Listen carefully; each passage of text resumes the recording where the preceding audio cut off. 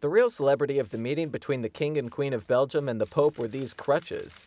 The Pope was moved by Queen Matilda's effort.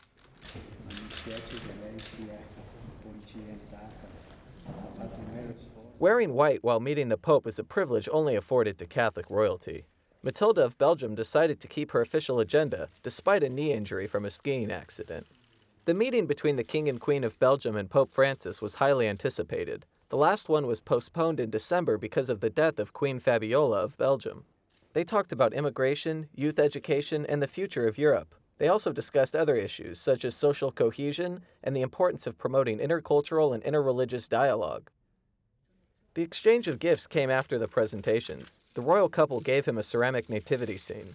Pope Francis gave them a copy of his apostolic exhortation, Evangelii Gaudium, and a medal of his pontificate. It was their first meeting with the Pope as King and Queen of Belgium.